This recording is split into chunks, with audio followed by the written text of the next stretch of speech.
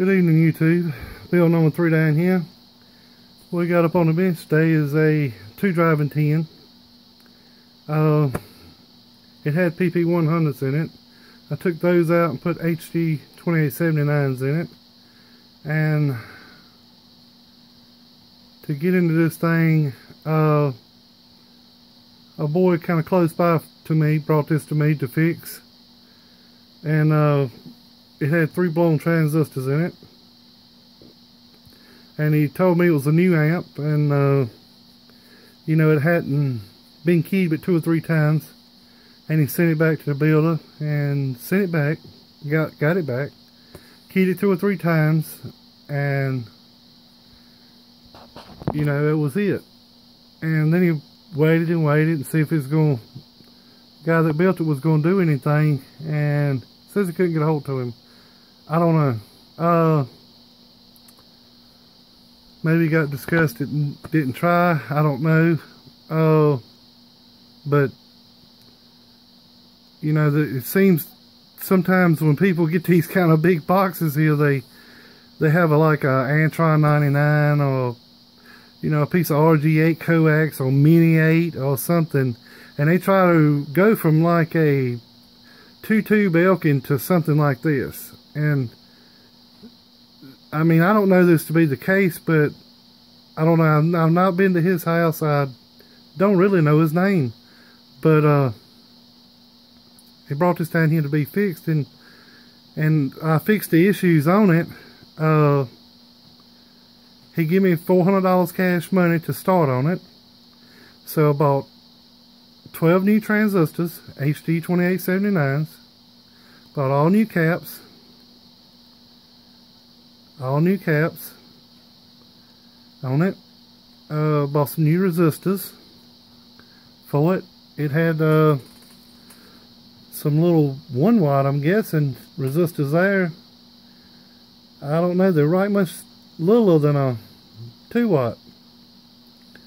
And it had these resistors here was on the output of the amp, and the input was 2 watt. The same thing I put back in it was 2 watt. Put 3 watt here, and it had the power wires run down through here, and I got those up out of the way and picked the box up and put some tubing around the wire so it wouldn't get chafed to anything, and tucked it back up behind there. But I had it loose and it would slide out. And I tucked them back down in there and slid back over to it and put my screws back down in it and screwed back in it over there and over here. And but he said this thing was staged when he got it, so the 2 pin will run separate from the 10 pin.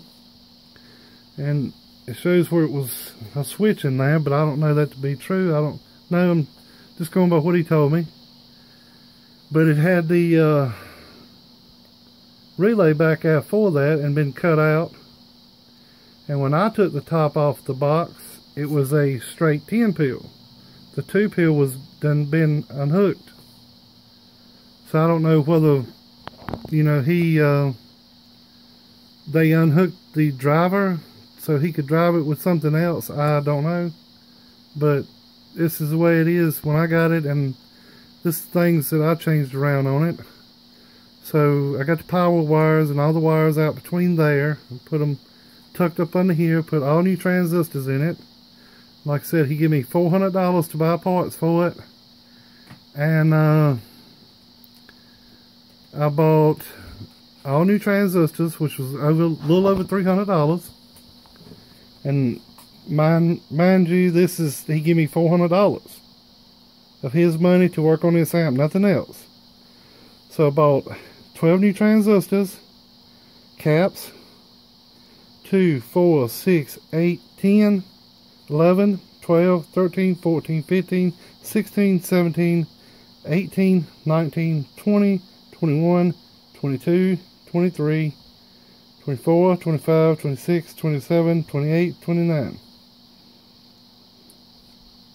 29 caps. And the reason I didn't put metal clads here is because the metal clads I got was around 980, and I really need about a 1000 puff here. And if you tie two 500s together, it comes way closer, or if not a little bit over 1,000. Is the reason I use this, and these will be sufficient enough because this is in 2-peel sections. 2-peel, 2-peel, 2-peel, 2-peel, 2-peel. And that's 2-peel should drive them. When these come off, go down through your coaxes, come up here, then it gets combined it. So these are still working like a 2-peel section. So I don't think it built up enough heat. It built up that much heat to really bother these a lot. But anyways, getting back to the amp. When it was brought to me, so I focused mostly on this part of it. Because, like I said, the amp was new. So, you know, I'm assuming the power supply is good. And, well, I kind of assumed wrong. Because I got the amp up and working. I run it off my power supply. I had a 6-gauge wire coming off of here for my hot. A ground wire coming off of here to my power supply. And running off my power supply to start with during testing and everything, make sure everything was tuned, because I have a 360 amp power supply and I didn't think it would drag that much, but by the time I got line loss, it's done come down from 14.7 to about 13.9 through line loss, through these connectors and everything. But now these connectors, like the ground wire, it goes from here, goes around and connects on this side too. That's the way I done those. So I'm trying to get all the amperage I can through them.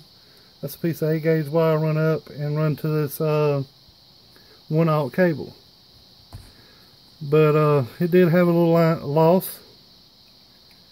But getting back to the amp, I started checking out the power supplies as the wires was laid up here.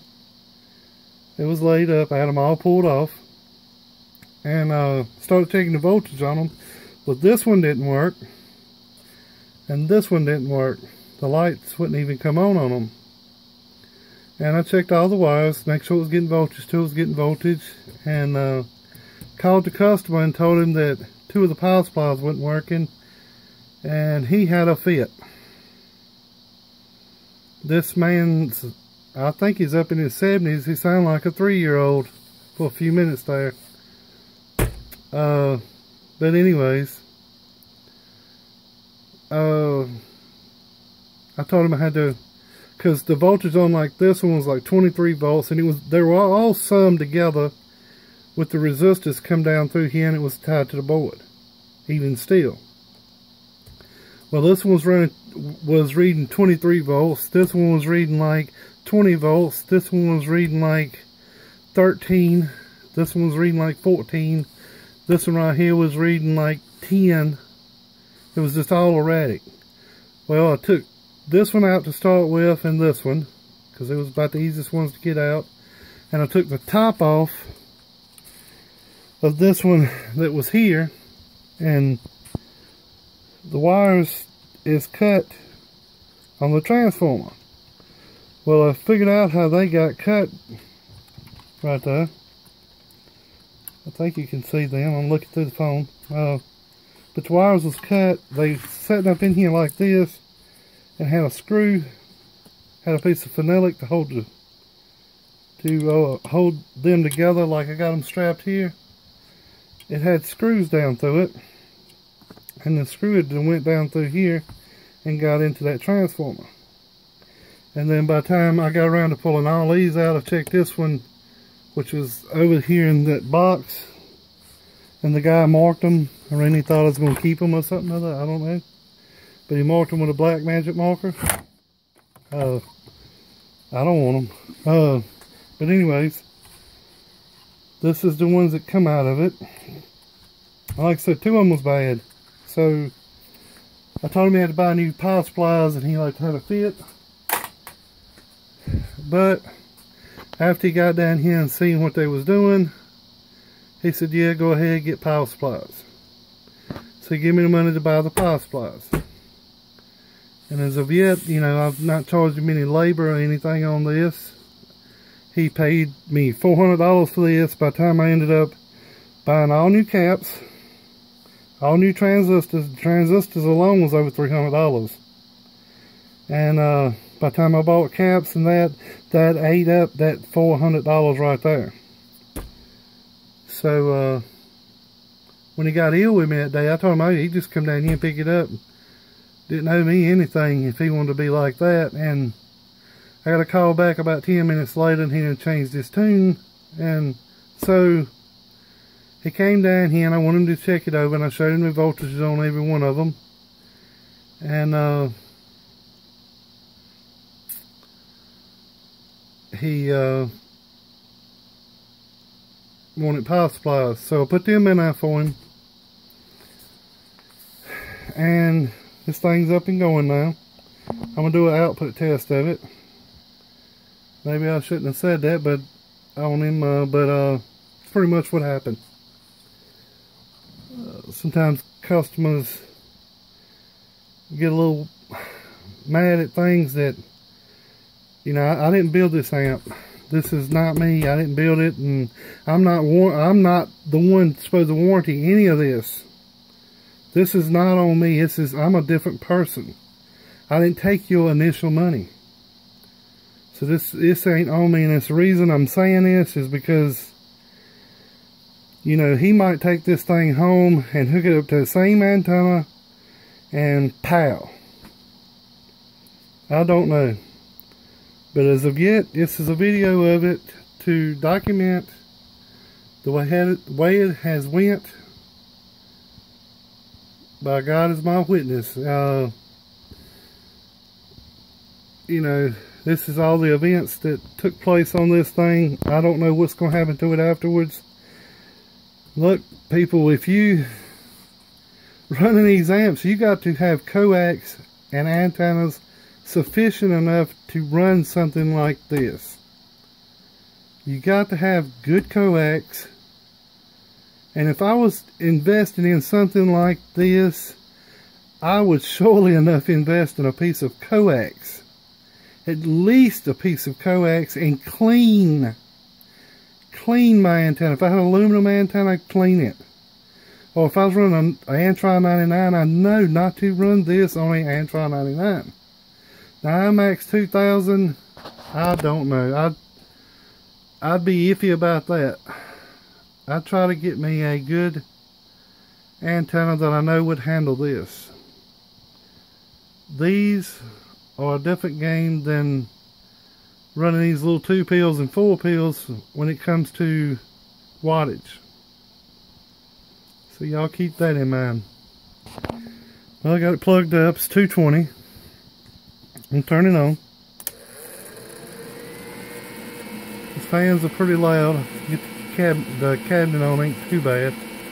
Kind of dampens it down a little bit. But this is my stock low Cobra 29 with the modulation turned up in it. It does about 11 watts peak. And you ain't gonna be able to pay no attention to my dozy. Something went wrong with it. But I'm gonna do this on the Bird. I have got a peak kit in this thing, but it's one of the ones from Florida. I don't know if it's any better or any worse, but right now it ain't on. That's on, the light on. Right now it's off, and it's in the center position. It says it's got a multiplier in it. It says 2500 slug. It's 500. The 10 is 1000, and it's going to do about 1000, 1200.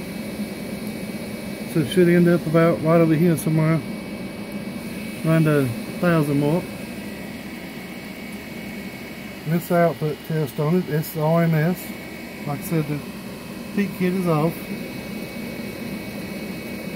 Turn the amp on. Get this thing stable.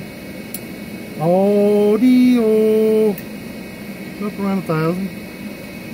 Let me look at the meter instead of my camera. Audio. She's doing pretty good. That's 1200 average. I'm gonna turn the peak kit on.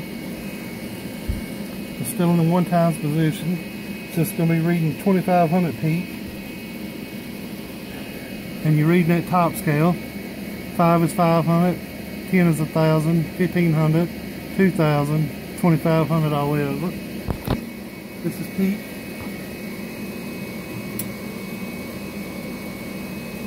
Audio. It's about 2200. And everything seems to be running pretty good. I think I have a wire that usually feeds these tops here. I think I got a piece of wire that's kind of getting into that fan. The way they lay in there, and they're kind of like this when they hook up to the board. And I think it's the wire getting there. Because you can tap that thing and it'll quit. I'm going to pull that back up out there and see if I can get that wire out. But you can hear that rattling a little bit every now and again when that fan ramps up. Audio.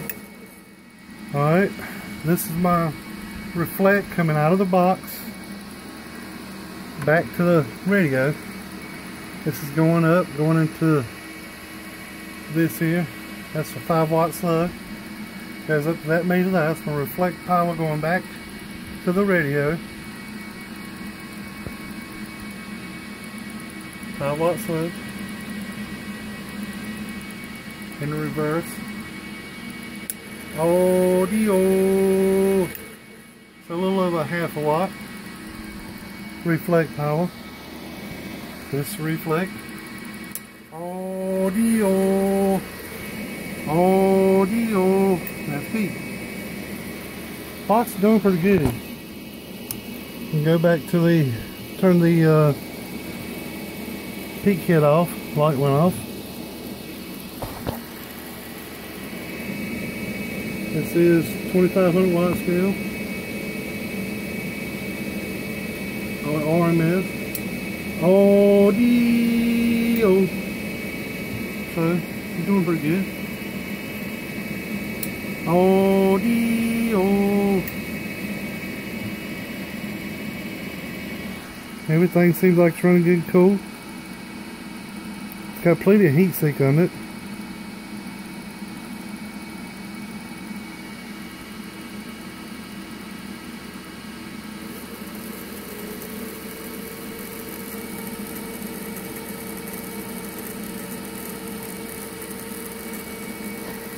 And there she is. So if you hear, listen, that little power supply right there's got a little wire. It's hitting that fan. I'm pretty sure that's what it is. But we'll pull that back up out there. Now with that screw down, 2 on the bottom, pop it up. If I can get it up out a little bit out of the way and check it out. But there it is, up and going. So you seen it working here? And please, people, if you get power like this, you need to upgrade that antenna and upgrade that coax from that Mini 8. And especially when it's old coax, if you're gonna spend the money for this, spend the money for your antenna and coax and everything too. So I don't know what the problem was on this, but I don't know, it shows, it kind of sounds like maybe something on that end as far as antenna and stuff like that. I don't know, I'm guessing. But yeah, make sure you run good antenna and good coax. Alright, have a good one. Field number 3 down here in the Carolinas. Later.